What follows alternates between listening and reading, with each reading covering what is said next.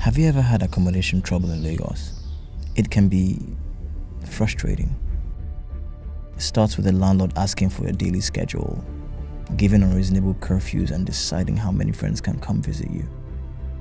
Sometimes, they ask for your birth certificate, blood group, and genotype.